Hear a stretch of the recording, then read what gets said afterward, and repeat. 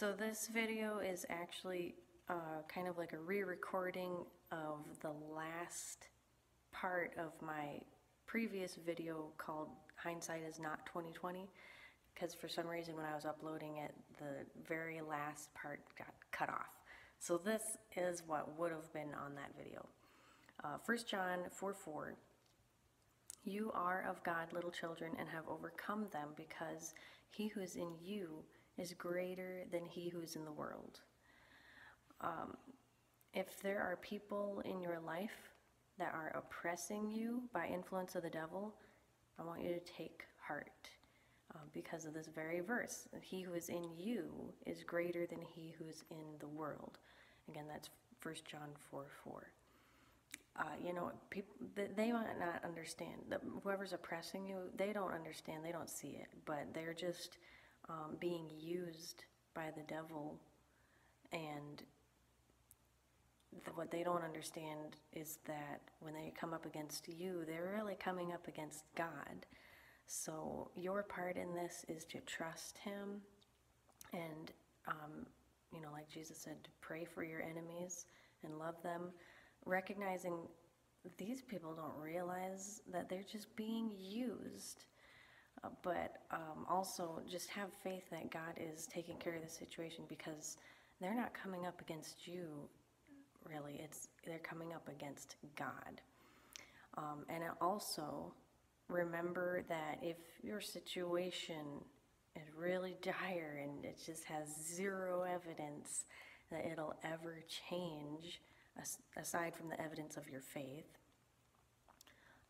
that just means that your situation totally fits the bill for Hebrews 11:1, which says, now faith is the substance of things hoped for, the evidence of things not seen.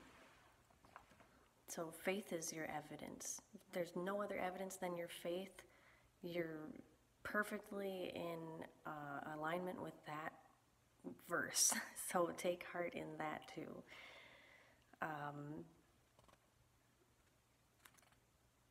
I also wanted to bring up the situation of Saul in the New Testament.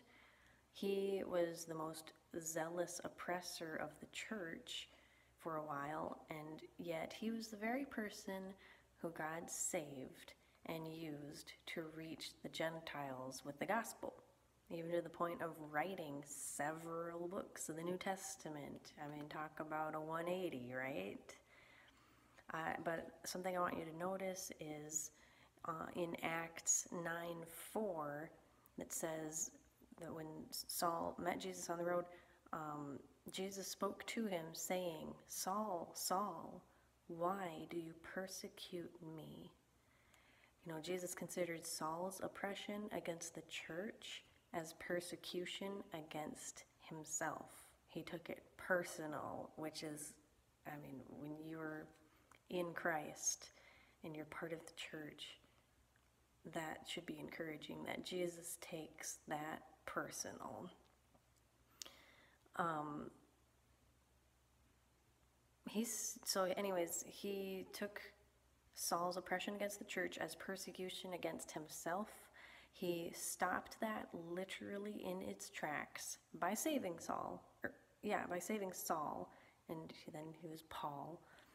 And I believe that he wants to do the same in your life if you have an oppressor influenced of the devil. When you think about it, on the other side of things, what a complete and utter loss for the devil when he lost Saul. And that's how God wins things. He makes the impossible happen, and I believe he will do it again. So just encouragement for you if you're in that situation, and more like when you're in that situation. It's just part of life as a Christian.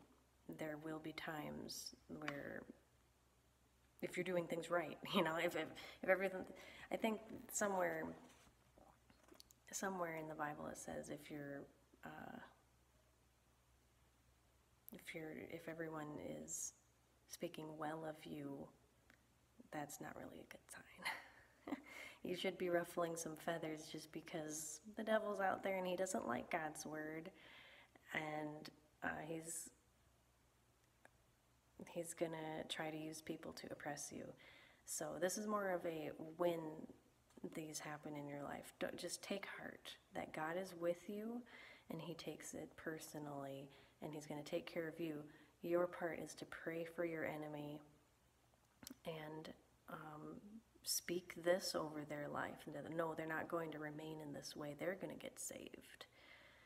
So that's what would have been the end of the other video. Is all I had here. All right.